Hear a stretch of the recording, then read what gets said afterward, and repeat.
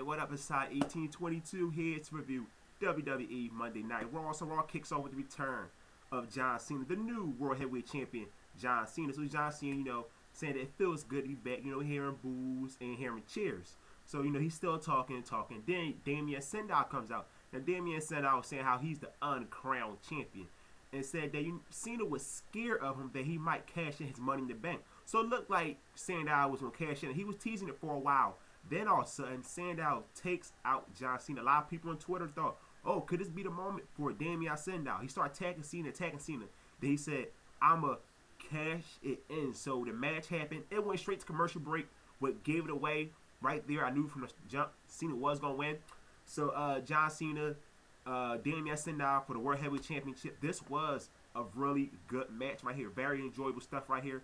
Like I said, I knew Damien wouldn't win, but it still did stop me from enjoying the match. Good back and forth action.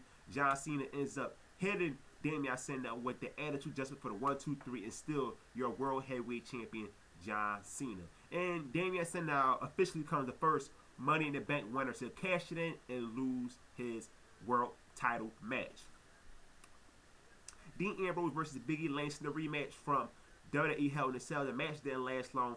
Shield members Seth Rollins, Roman Reigns got involved. No DQ. Big E gets another win on Dean Ambrose. So then the Uso brothers come out, to help Big E Langston. Then Brad Maddox came out to announce a tag team match between the Usos, Big E Langston versus the Shield. This was a solid tag team match right here. Roman Reigns hit both Usos with the spear for the 1, 2, 3. What a cool ending to that match. HBK, last night, we all know he screwed Daniel Bryan out the WWE title with the super kick. The crowd booed Shawn Michaels. I wonder, how the crowd can react to Shawn Michaels. And they did boo him. So he called out Daniel Bryan. He was telling Daniel Bryan, you can't trust certain people in this business. You shouldn't even trust the lady you about to marry. So then he's saying how he's A player and Daniel Bryan's a B player. He said, Daniel Bryan, shake my hand, shake my hand. All of a sudden, Daniel Bryan put Shawn Michaels in the yes lock. The crowd popped for it. Shawn Michaels, great job. Great job with, the selling with Daniel Bryan. Just tremendous segment. And this going to help Daniel Bryan a lot working with the greatest of all time, Shawn Michaels. Great stuff right there. My paper over a little bit. Yeah. So Daniel Bryan about to do, a backstage interview. All of a sudden, the Wyatts just jumps Daniel Bryan, and then Bray Wyatt said, the devil made me do this.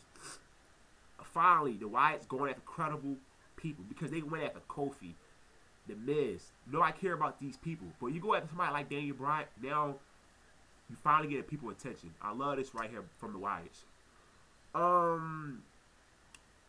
Lost Matador versus 3MB. Lost Matadors defeat 3MB. They had so many rematches.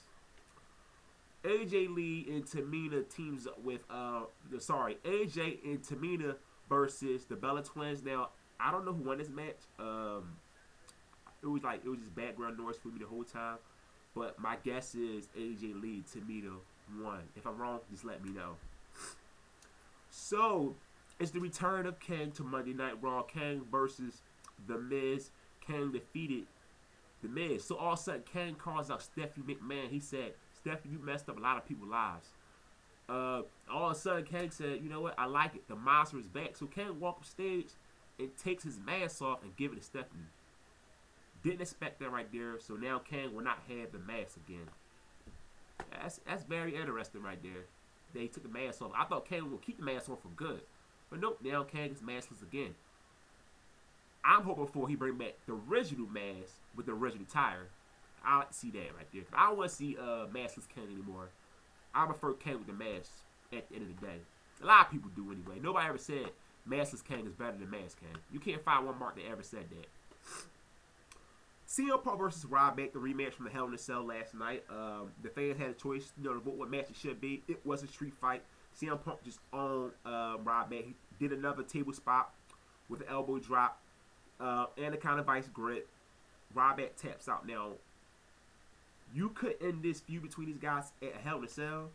You end up Monday Night Raw. You just basically killed the Hell in a Cell even more. That gimmick is completely dead.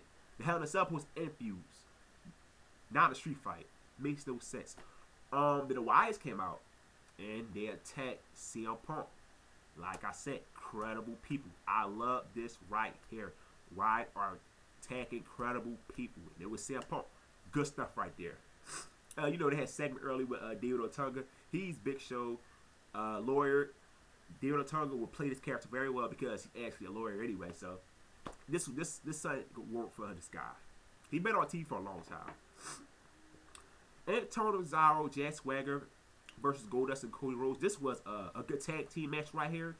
And Jack Swagger made Goldust tap. I was shocked by this. I did not expect the Real Americans, Antonio Cesaro and Jack Swagger, to defeat the tag team champions. So it looks like now the Real Americans are the number one contenders for the tag team championships. Alberto Del Rio, you know, coming out with the Mexican flag, saying he got a rematch. Nothing.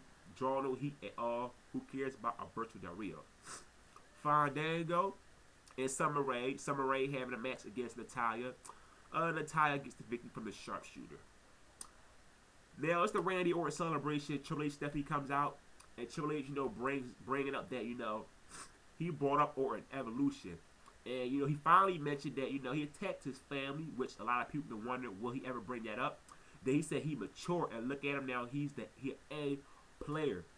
So then the Big Show, you know, comes out, you know, attacks some of the Shield members. Then the rest of the roster helps the Big Show out.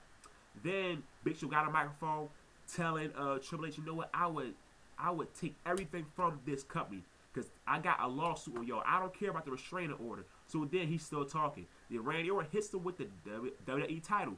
Then Big Show ends up knocking Randy Orton out. Triple H is going crazy. The crowd, you know, just loving it with Big Show knocked out Randy Orton. Triple H is pissed. He wasn't getting in the ring, but he changed his mind. This was a good episode of Monday Night Raw. It flew by fast. I did feel drained from watching 3 hours of the show. And the Big Show, man, he's finally involved in a storyline that people can care about him. So it's good to see the Big Show finally being cared about. So don't forget, hit the subscribe button. I'm out. Peace.